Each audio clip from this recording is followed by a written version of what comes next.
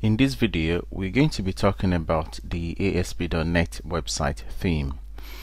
In previous videos, we discussed how we can share content across multiple pages using master pages.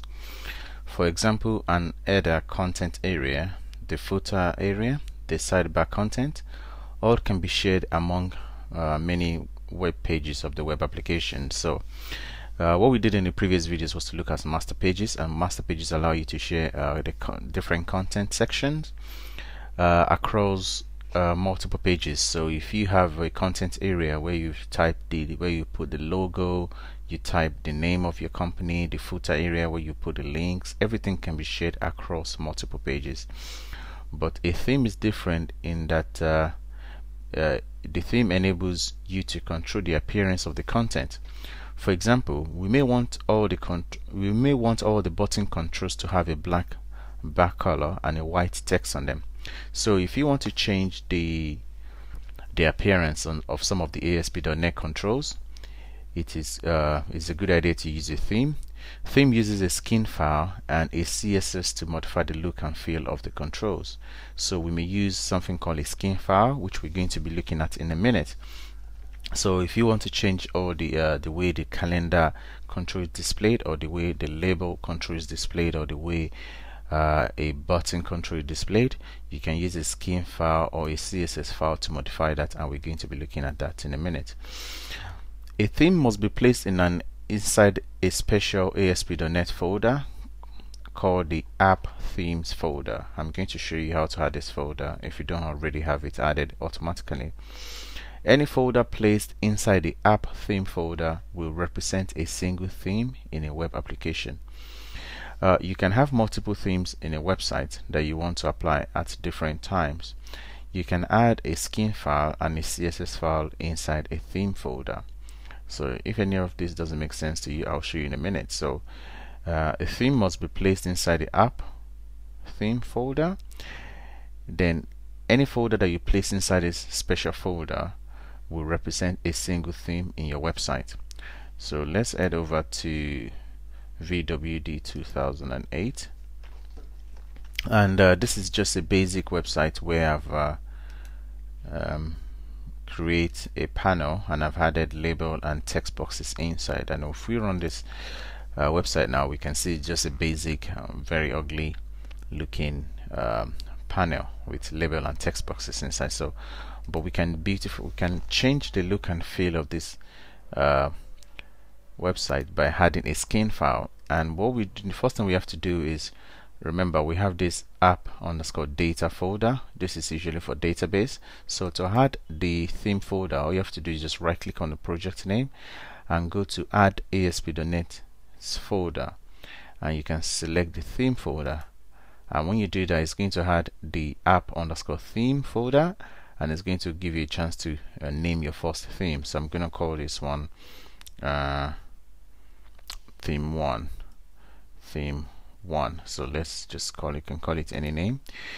So we want to apply the theme 1. So inside here now, we want to create something called a skin file. So inside the theme 1, we have to right click on it and say add new item. So we want to add, as you see, these are all the items that we may add, but we want to add a skin file. You can change the name of the skin file to be anything really, say colorful. So colorful.skin, we add it, and it's going to give us this default skin file. You can read through, just give you an example. So what I want to do is I've actually created one, and I'm just gonna copy it, and I'm going to explain what I've typed. So I'm going to paste it in the folder. So it's very simple to write. It's very similar to writing a control inside the page. When you are declaring a control, an ASP.NET inside the control, this is exactly what you do. The only difference which you have to pay attention to is when you're defining a control inside the skin file, it must not have an ID. Normally when you are defining, let me take you back to default.aspx, when you are defining any for example a text box here, you can see say ASP text box, and we define an ID and run at equals to server. But when you are declaring inside a skin file, when you're defining your properties, it should not include an ID. So we want to make sure that all the text boxes has the fore color of blue. The fore color is the color of the font. The background color of orange. We want to change the background of all the text box property to orange. We want to the border style to be solid and the border color to be green, and you have to include the run at equals to server. So this is very similar and actually the same thing to declaring a control when you declare ASP.NET control, except that there is no ID involved. And we did the same thing for the panel. So ASP panel here, the fore color will be white, the back color will be black, the border style will be solid, the back color will be blue, and the run at equals to server. So you define this, and let's save it. So now that we have a skin file named colorful.skin, we need to apply this theme, which is called theme 1, to our website. So, and the way to do that is you have to go to the page directives. Remember, the page directives is there to actually tell our page a lot of information. So if we say theme equals, then it's going to give you all the option of the theme that you have. At the moment we only have theme 1, so let's apply theme 1 to our website. So let's save that, and now if we preview our website, we'll be able to see that the theme that we all the information that we see. For example, if we tap inside now, we can see that the fore color is blue and the fore color for the panel is 1. Remember, this was very ugly before, but now we have applied a theme file to the controls. So this is how you define your skin files, which allow you to have to describe different properties for your ASP.NET control. So if you want to add a new theme, all you have to do is just right click on the app_theme folder and say add ASP.NET folder, and you can see we can only add a theme. So let's call that theme 2. That's fine, that's the name. So let's add another file. Let's add a new item. So we want to add a skin file. So a skin file has been added, and I've actually created another one for the same controls for ASP.NET text box and for panel.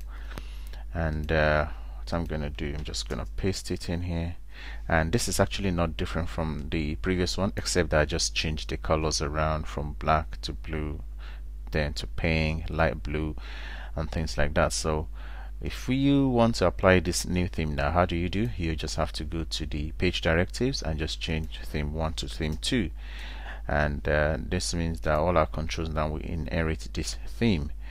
So as you see, we now have a different theme now for our page. The previous one was darker and this one is lighter.